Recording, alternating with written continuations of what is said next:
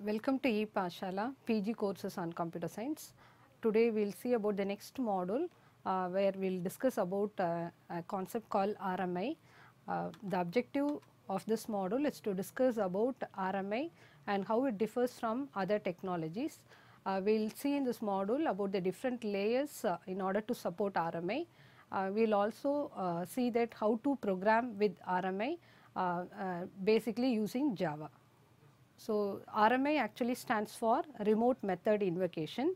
It is one of the it is like one of the technology of remote procedure call. So, this Java RMI is a mechanism which would allow the invocation of methods that are available remotely, or it is going to be on a different Java virtual machine. So, either this remote object is going to reside in a remote machine, or it can be in the same machine, but it can be in a different JVM, which means that it is available in a, it is running in a different address space.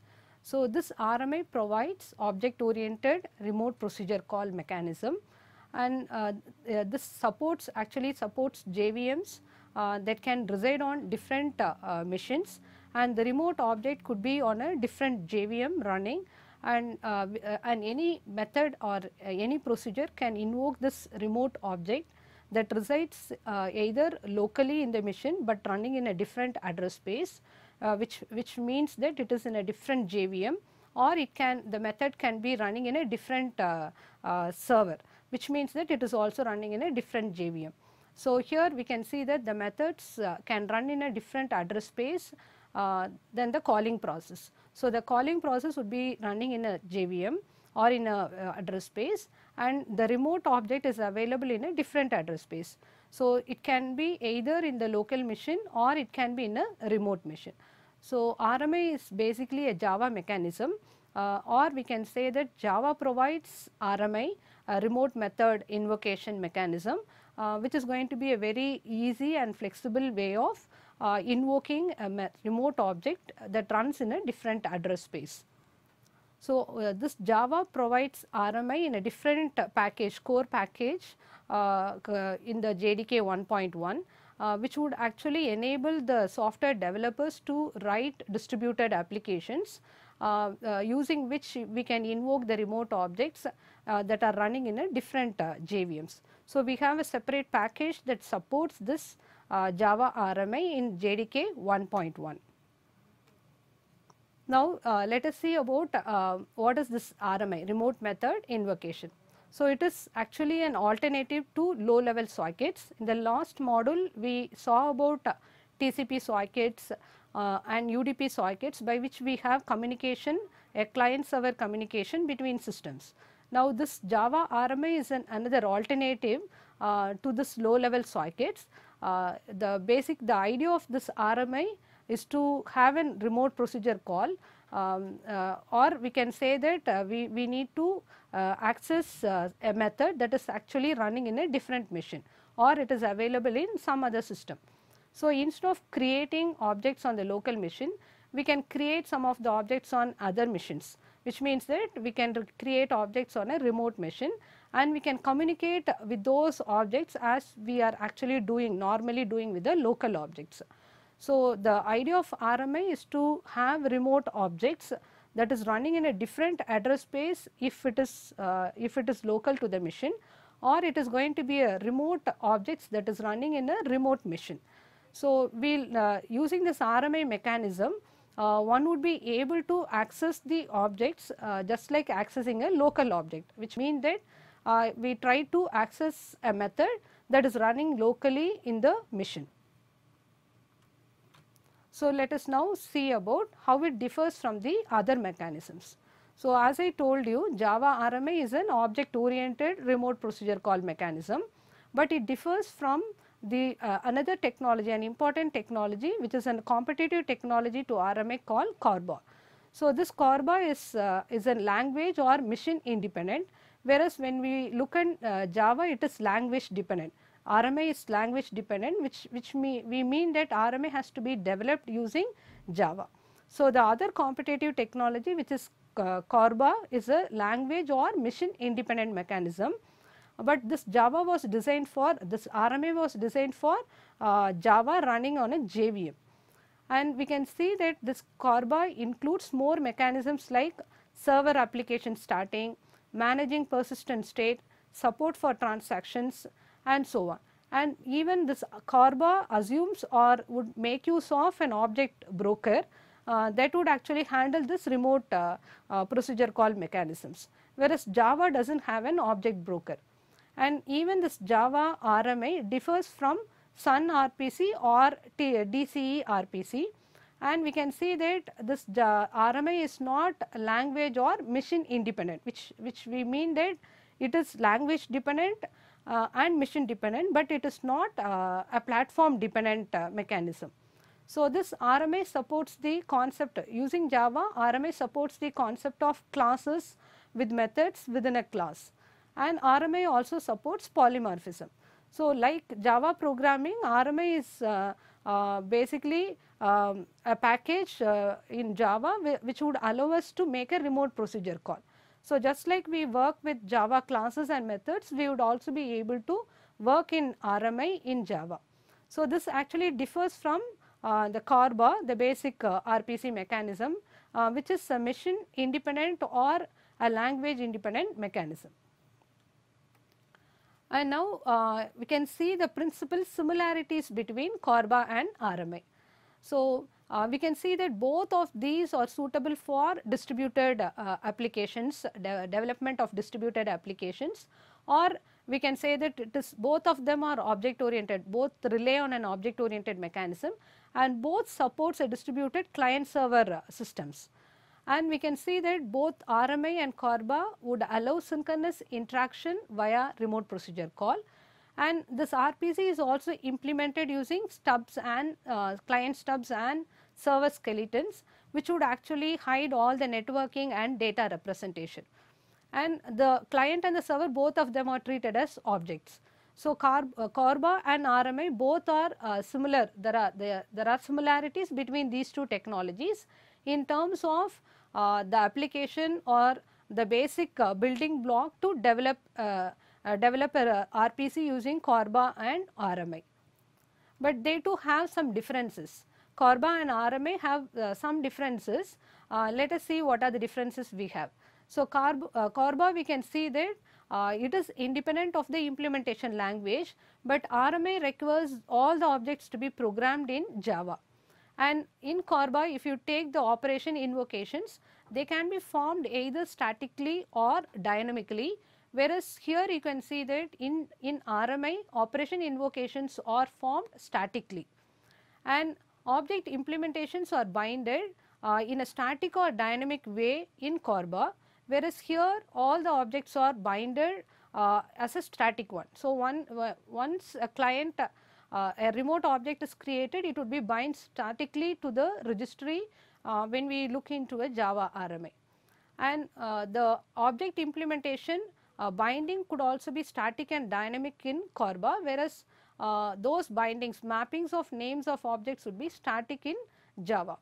And we can see that the Corba would make use of object adapters that defines the various object execution semantics, whereas here all the object services are defined within the enterprise Java beans.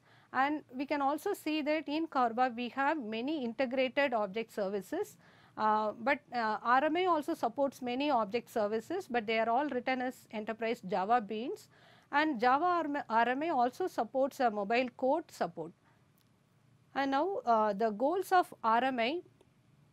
Here RMA supports seamless remote invocations on objects that are running in a different Java virtual machines, and this RMA has to support callbacks from servers to clients, and it has to integrate the distributed object model into the Java language. So, in order to, and without spoiling the semantics, and in order to retain the object oriented semantics of the Java language, the distributed object model has been created for RMA in order to support RMA in Java. And the differences between the distributed object model and the local Java object model are very apparent with with Java. And then when we write distributed applications using Java RMI, it is very simple and it is also very flexible. And in order to preserve the safety provided by the Java runtime, Java Sun real-time environment, this RMI also supports a little bit of security when comes to RMI. So here we can see that these are the different goals by which they developed the RMI mechanism in order to develop in distributed applications. So RMI was developed to provide a seamless remote method invocations, and it's very simple and flexible in writing an RMI or a remote procedure called code with Java language. And now coming to the different layers in order to support RMI is given in this diagram. We can see that there are two machines. One would be acting as a client system, the other would be acting as a server system. Now we have a remote object that would be running on the other machine.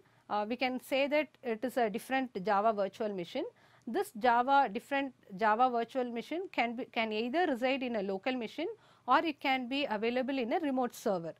So here you will have a client object in the local machine and you have a remote object that is implemented in the other machine.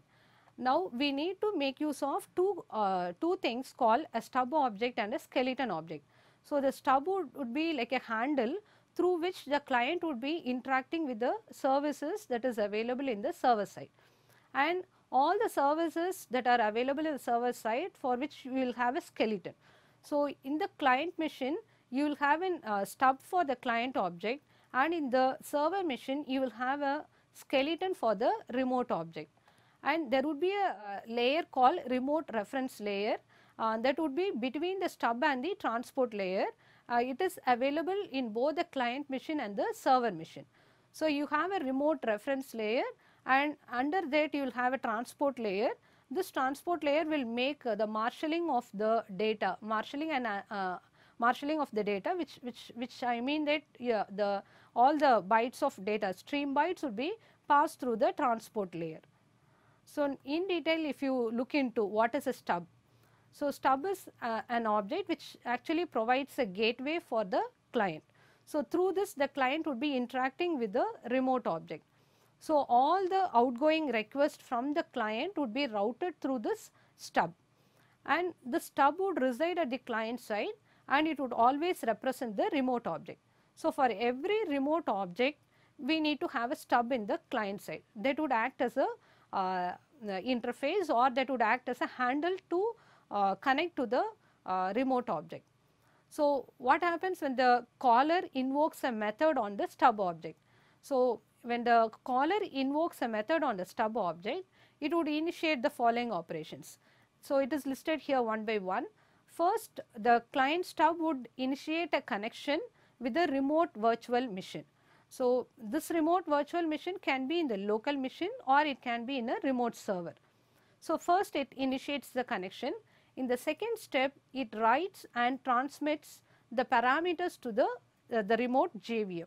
So we can see that it would do the marshalling process and transmit the information, tries to take the parameters that has to be passed to the remote object. And now the client stub would be waiting for the result.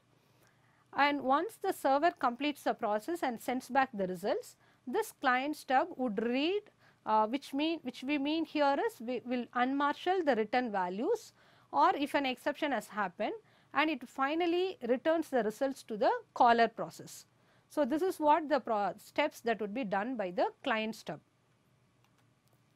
And coming to the skeleton is an object that is available in the server side, and it would act as a gateway for the server side object.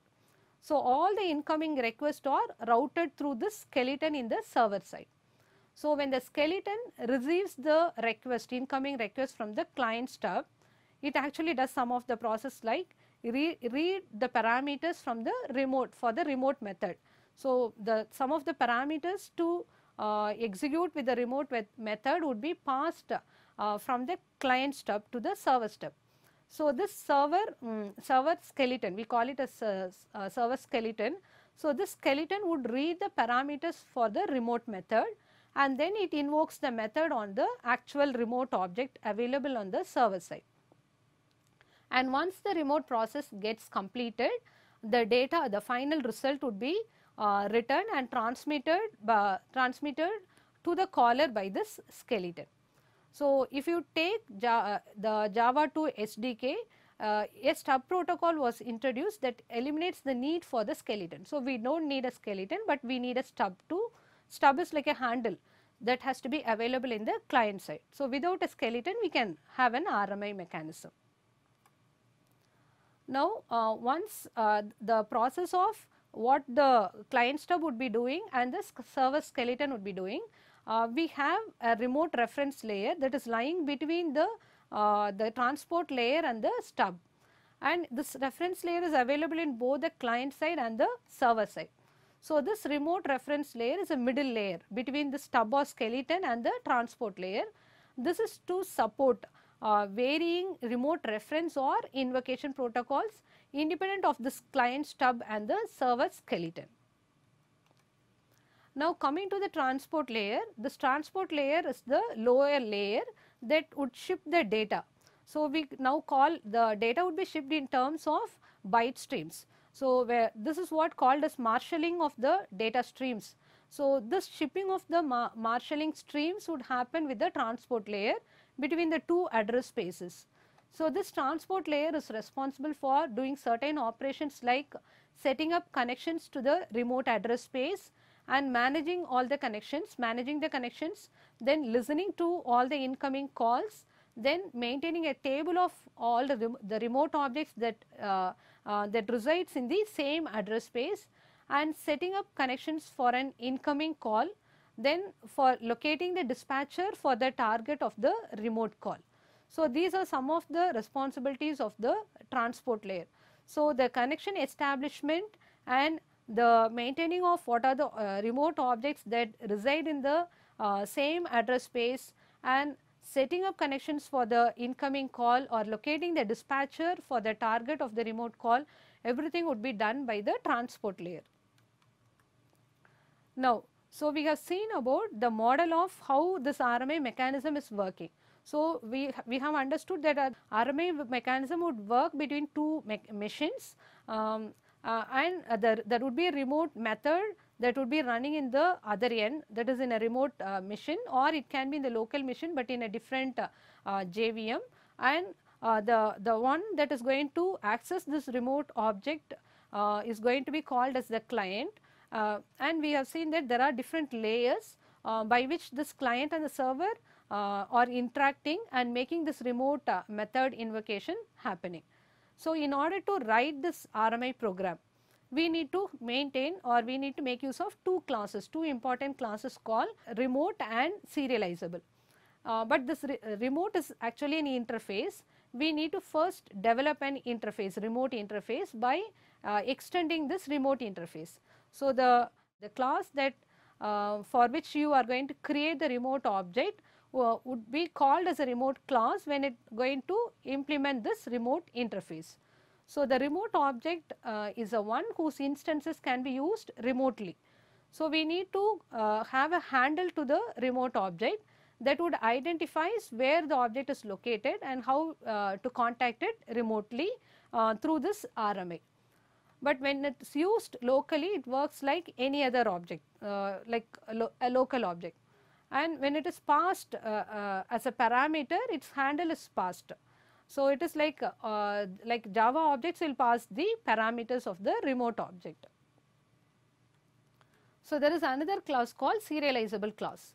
So, the serializable is actually an interface, and the class the one which implements the serializable interface becomes a serializable class. So, a serializable object is one whose value can be marshaled, can be sent as byte streams from one end to other end. So, here it can be passed as a parameter or be a return value to a remote object. So, here the value of the object would be copied and the class would implement an interface called serializable, which is available in the IO package. So, you need to make use of java.io, import the package java.io in order to make use of the interface called serializable interface. So, we need to make use of two interfaces called remote interface and serializable interface, and the class the one which is going to implement this remote interface or the serializable interface would be called as a remote class or a serializable class. Now, in order to make an object to be serialized, the class has to be declared as a public class. If when a class implements the serializable interface, the class has to be declared as a public class, and then the class should have a no argument constructor. So, you will have one constructor without taking any parameters, and all the fields of the class must be serializable, which we mean that we should not have any transient variables or static variables within this class. So, in order to support this marshalling and unmarshalling, we have to make the class as a serializable class, so that you can pass objects as byte streams from one end to other end. So, the class must be serializable, either primitive types or serializable objects, whatever you have should be serializable. And then we can see that what is going to be the difference between this remote interface and the serializable interface. So, a remote object lives on a different computer. Here we can say that it is our server computer, and we can send messages to this remote object and get responses back from the object, and we need to know that the remote object through its interface. So, and this remote object will not pose much of the security issue, does not worry about all these things. Okay. But what happens with the serializable object? So, a class which implements a serializable interface, and you try to instantiate an object for the serializable class. So, that object is now called as a serializable object.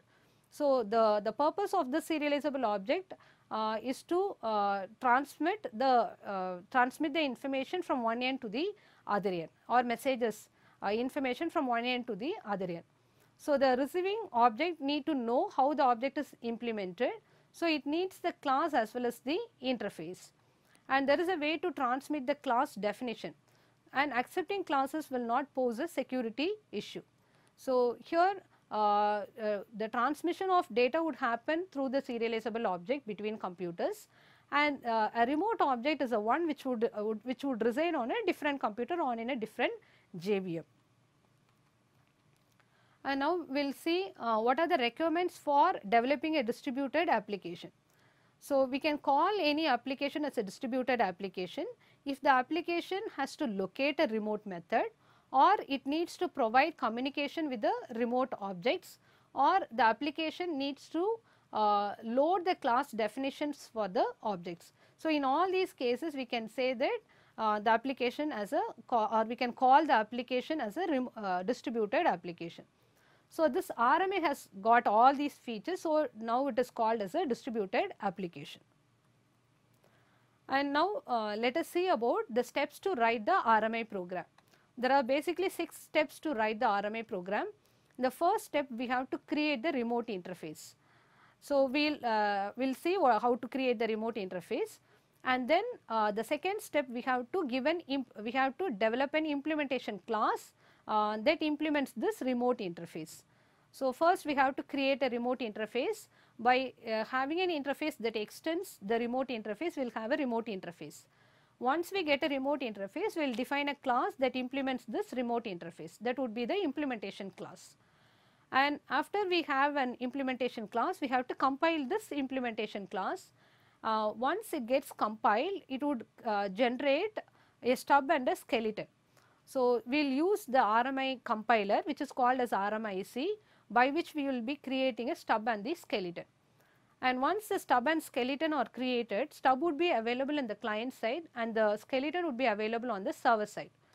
We have to start, the next step, we have to start the registry service using start RMA registry. So, the tool we will use here is RMA registry in order to start the registry. And then we have to create and start the remote application. So, we will write a server side program and we will write a client program, client side application, and we will start the server first and then we will execute the client next. So, the client would be issuing a request to the remote object that resides in the server and would get back the result. So, these are the steps to write the RMI program. Now, we will see the steps one by one. The first step, we have to create the remote interface. So, here we need to know that we have to first import the package called RMI. So, this is an RMI package that is specifically available, within which you have all these remote interface. Serializable is available in IO. You have another class called unicast remote object. All these are available in the RMI package. So, first step, you have to import this RMI package, and then you have to create an interface, remote interface. So, we can see that we create an interface called adder that extends the remote interface. Now, this interface adder becomes a remote interface by which we have extended this remote interface. And this is an interface which will have only the method declaration and will not have any implementation of the methods. So, here we have one method called add, and this method would throw an remote exception. So, we declare a remote exception along with this method within this interface. And the second step, we have to provide the implementation of the remote interface. So, the implementation can be provided either by implementing by extending the unicast remote object. There is a class called unicast remote object, or we can use the export object method of the unicast remote object class. So, here we have actually used the unicast remote object class that is extended with the class called adder remote. So, now we had an interface called adder, we have created an interface called adder. Now, we implement a class called adder remote that is extending this unicast remote object and implementing the interface. So, this class is implementing the created adder interface. So, now it defines the method, the add method within this implementation.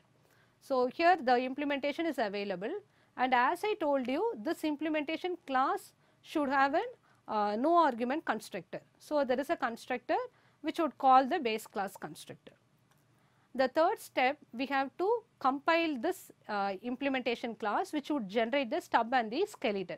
So, use the RMIC compiler and give the implementation class name that would generate the stub and the skeleton. Once the stub and skeleton are created, we have to now start the registry. In order to start the registry, use start RMI registry. We have to give the port number where the server has binded the remote method. So, give the port number as 5000, that would be in the server program. And now you have to create the server application. So, here to create the server application, first we create an object of the remote interface, object of the class which we have implemented. The adder remote is the class. So, you create adder is the interface. We create a reference to the interface which would point to the object of the class adder remote. Now, this server has to bind this remote interface to the registry. So, we use a class called naming class, within which we have a method called rebind. So, using this rebind, we will be binding this remote method, remote object to the registry. So, the RMI is now here, both the client and server are running in the local machine. So, here we have given as localhost, the port number is 5000, and we give a name called add, by which the client would identify this remote method, and we are associating this the reference of the remote interface here. And now we have to create the client application. So, the client would make use of a lookup method to locate the service that is running in the server side. So, we make use of the naming.lookup, same naming class, and use a method called lookup to look for the remote method. The remote method is binded with a name called add. So, give the same address and look into the remote method by its name called add. So, we create, we call, then using the stub, we call the add method and you will get back the result. So, here we can see that we start the registry, RMI registry running in the port number 5000. We compile it, RMIC compiler, that would generate a stub and a skeleton. Now, we have to start the server, start the client. We can see the client gets connected to the server and the result is displayed here. So, distributed garbage collection is automatic, like Java supports automatic garbage collection. For destroying all these remote objects, it supports an automatic garbage collection.